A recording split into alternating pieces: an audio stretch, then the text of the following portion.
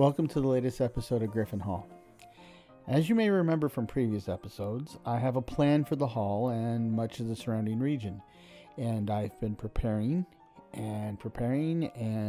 some more. However, this time I'm definitely going to start building the workshop. Period. I mean, there's just no turning back this time. Now, in this episode, the goals are few, but they involve a great deal of grunt work. For one, I need to excavate the space for the workshop and the storage levels, which are levels 14 and 15 on my design template. I'm pretty sure I'll dig that part.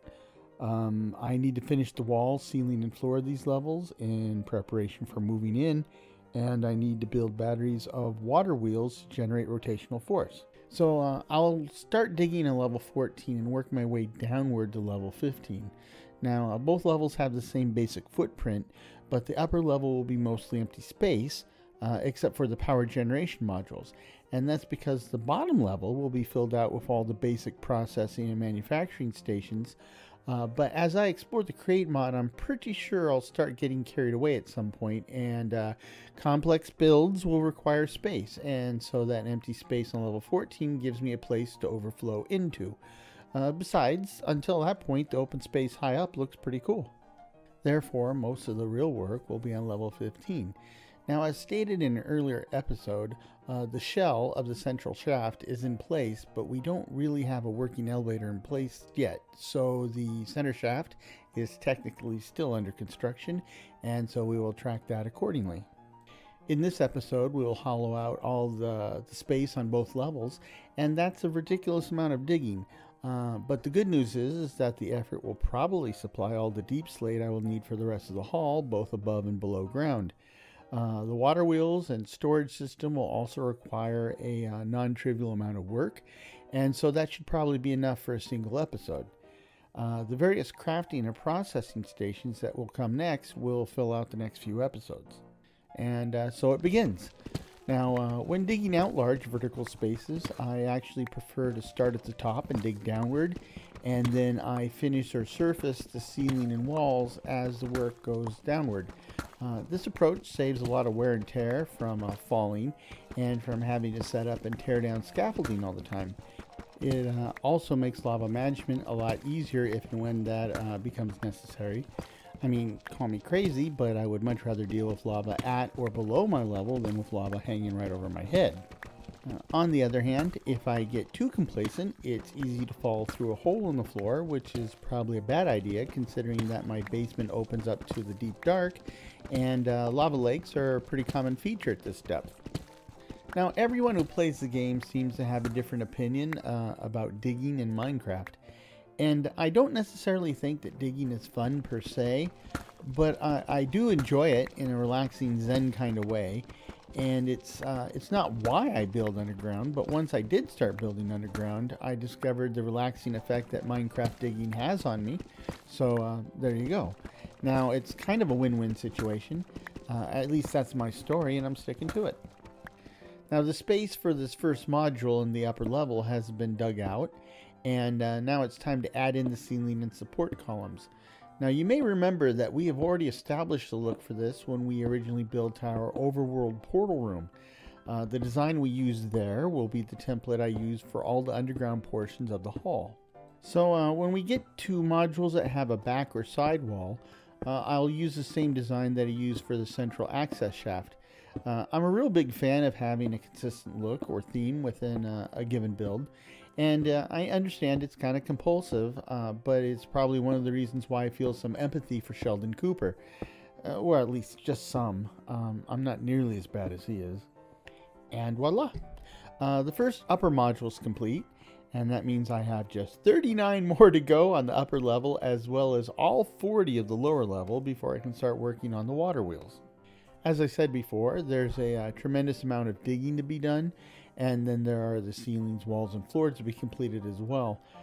You've already seen samples of these, so I'm not going to keep throwing out frequent updates to show incremental progress, because at this point they would all tend to look the same anyway. But I will wait until I have something more substantial to show off, like this. At this point, I finished the upper level, including the arch ceilings and the walls. I've also finished the catwalks, though I'm still missing a lot of rails as there's a bit of an iron shortage between saving for the elevator and other miscellaneous uses like having and repairing an anvil. However, once I'm farming cobblestone and I'm able to grind it into gravel, I can use a washing mechanism to produce iron nuggets, and then I'll have as much iron as I need. So as you can see here though, I've only opened up a fraction of the lower level. However, as I complete sections, I've been setting up andesite shafts and storage trunk lines under the floor level. Truly, when this is done, the place will be set up so that all I really need to do is set up drawers and workstations, and everything will just work. Or at least that's the plan.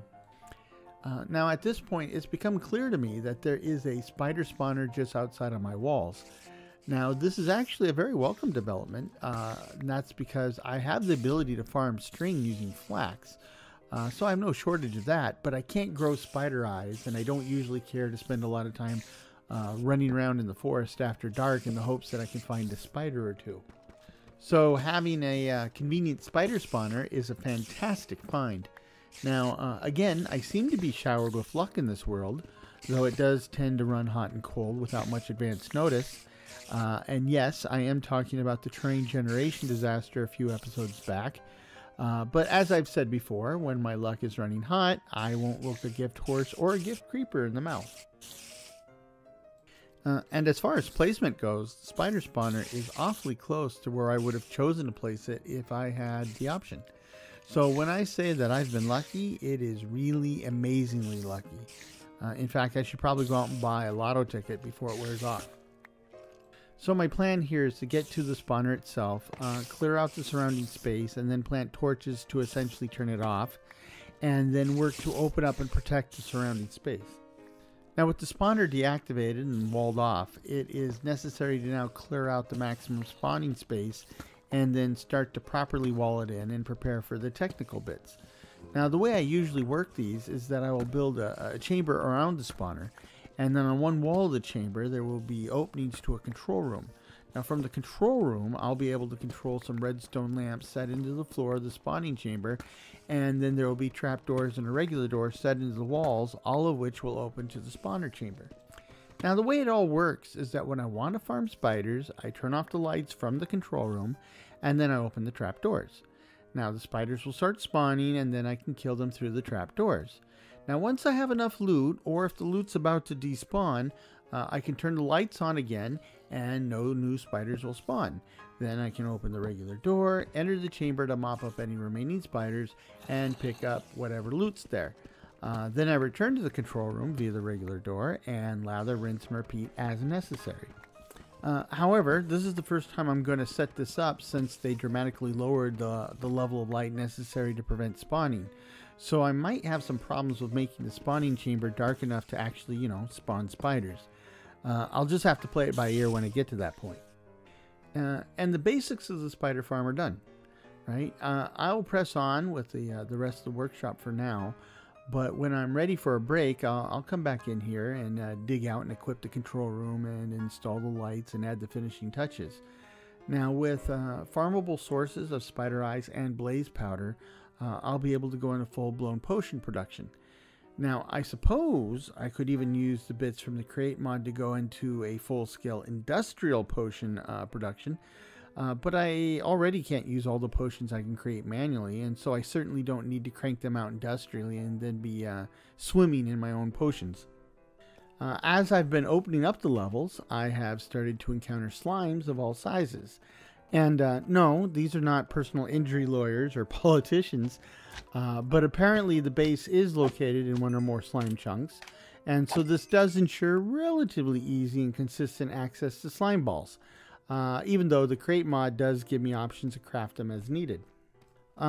Finally, the primary digging and finishing of the visible surfaces is complete. Now this includes less visible infrastructure bits like laying the network for transferring rotational energy between the various water wheel stations and to the processing stations that'll need the power. I've also run the trunk lines of the logistics and storage system, which will continue through the modules containing the water wheels, and then along the back walls where I'll set up the drawers and other storage containers. Now, when the design is fully implemented, I'll be able to dump my goodies off at a cabinet by the vertical shaft, which is the home of our future elevator. Now, once dumped into the cabinet, the goodies will drop into a storage controller via a hopper, and then get automatically routed to the right drawer somewhere in the overall storage system. Now, if you want more insight into how that works, please see my deep dive video on the storage drawers mod. Now it's time to hollow out the modules that will contain the power generators. Now, each generation station is 2 modules long, which is 19 blocks of usable length. Now, 1 block will be reserved for a large gear, which will drive the shafts that will transmit the power, and that leaves 18 blocks for water wheels. And I'll have a row of water wheels down either side of the room, so that'll be a total of 36 water wheels. However, I have a lot of vertical space to fill, and so I can stack multiple sets of water wheels on top of each other. Now, I originally tried to set up rows of water wheels that face in alternating directions, so that I could have the water flow down and back and forth, so that a single flow of water could run between 2 wheels and drive both of them at the same time. Now, that part worked great, but when I tried to tap the rotational power and link the various rows of water wheels into a single system, I ran into issues of space. The problem was I needed a lot more of it. The water wheel rows were too close together to cleanly connect them, and attempts to connect them anyway use up a lot of extra shafts and gearboxes, which are kind of expensive. Now, what I finally settled on was to stack rows of water wheels, but each row is individually contained, including its own water supply. Now, this resulted in 1 fewer levels of water wheels vertically, but saved me a lot of material for the common linkages.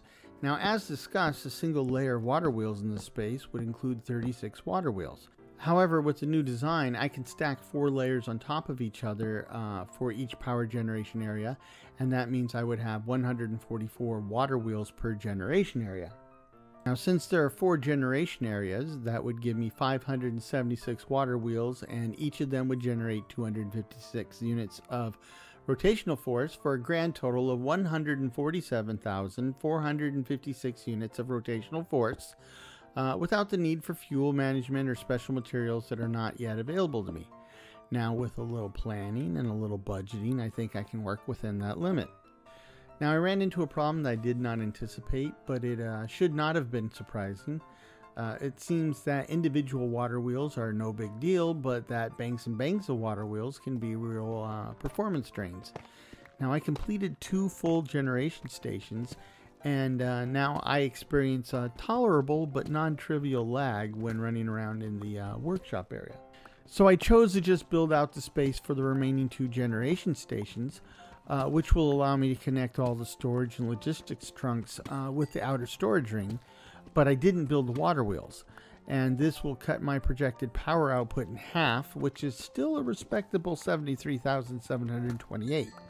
Now, I'm a little worried that I still need to build out the individual processing and manufacturing stations, and if possible, I'd like to automate these and connect them directly to the storage system, but that would undoubtedly bring some new performance hits.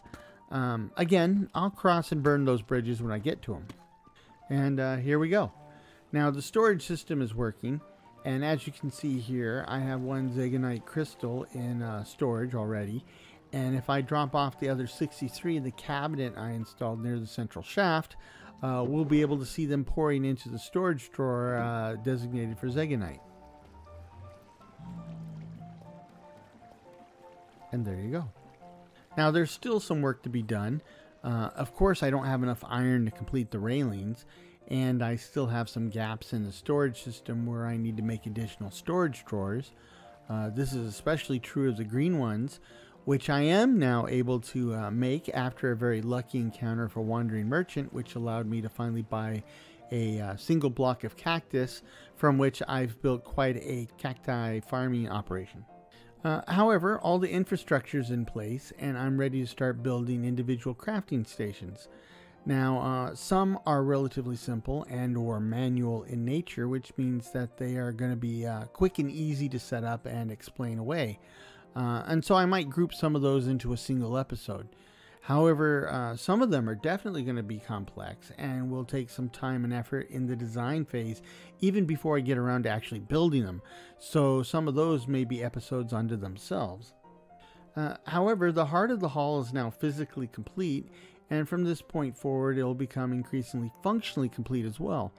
Once all the stations are in place, I should be able to craft pretty much anything. And then I'll work at expanding the hall and working on the rest of the world as well. Now, if you've stuck around this long, you are probably waiting to see exactly that. And we're almost there. So thank you for joining me again. And until next time, take care of yourselves and cheers.